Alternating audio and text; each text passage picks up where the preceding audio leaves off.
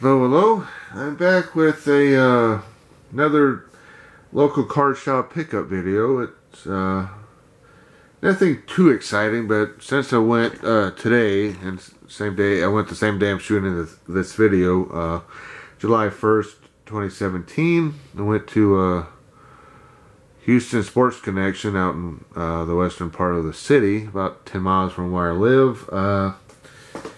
Picked up some rack packs with 7 of them being jumbo size, and I also did pick up 10 packs of 2017 Topps Series 1 baseball.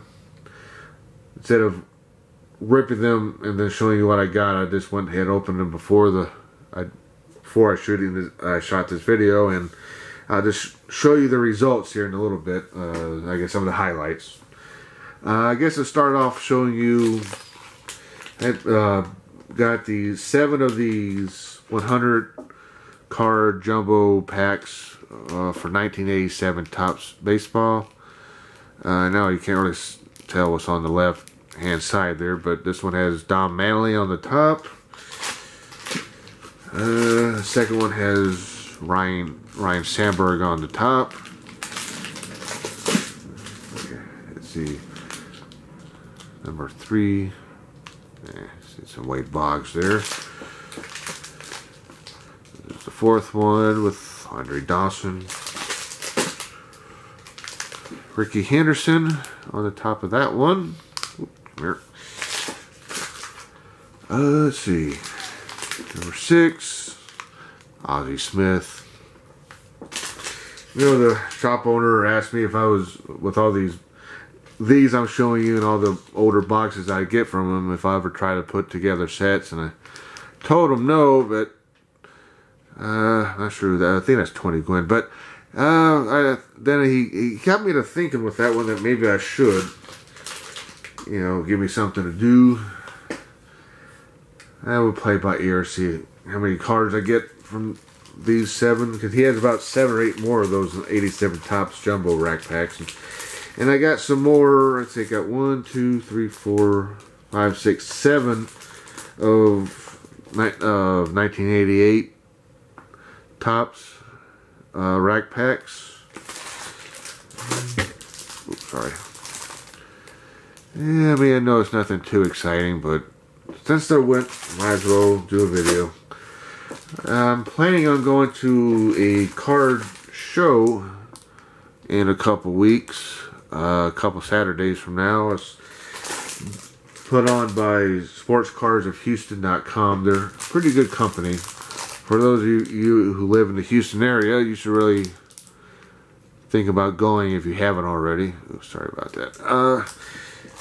In 2 weeks, it's their I-45 show, which is a bit north of Houston in spring on Louetta. And let's see, number 6. And sorry about the glare, folks. Not the best angle in the world, but hopefully y'all can see who's on the top there. And I did get 1 rack pack for the 1989 Topps set. Well, let's see, knock some of these cards over. Let's see if I can get them here so I can show y'all. Oh, come here, you. Well, the results, I did better than I thought I would. I only got 10 packs, and there's 10 cards per pack. Paid $2.25 for each pack over the 2017 Topps, and I did get, see if I can fan them out here, 7 Astros cards, which is more than I thought I would get from the 10 packs. It's really nice.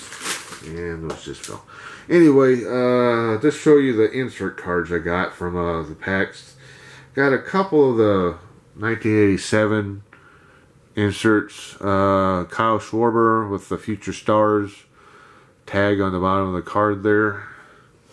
The other one is the David Price. Those are nice cards. You've got the backs looking just like the original set. I got a couple of what Topps calls rediscover Topps. Essentially, they're, I guess, buyback cards from the 1988 set. Don Sutton, and then one from the 1989 set. Rangers leaders.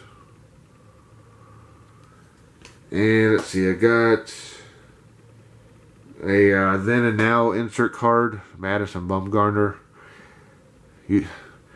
Only a few years difference between the then and now. Usually they're a lot more than that from, I guess, the original ones from way back when.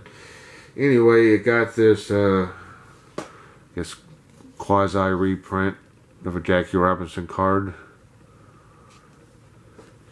And I got a couple of cards from the 5-tool insert set. Kyle Seager and Miguel Cabrera. And let's see, I got a couple of Mother's Day insert cards. First up is Buster Posey. And the second one is Bryce Harper. And then, I guess these are like a holofoil parallel cards. First one is Stephen Piscotty. Oh, I hope that's how his name's pronounced. Sorry about the glare there. And this other one is Mike Trumbo. Oh, was that blurry? Okay, sorry if it was. Now I got a first pitch insert card, or yeah, I guess insert card of Deshauna Barber. Yeah.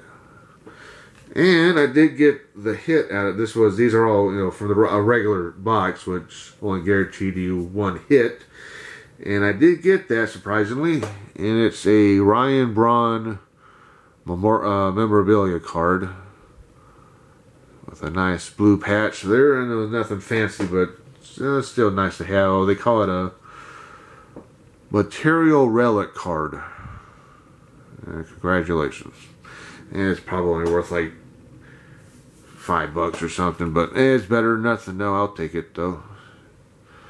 Well, that's it for this video. Until next time, have a good one. Thanks for watching.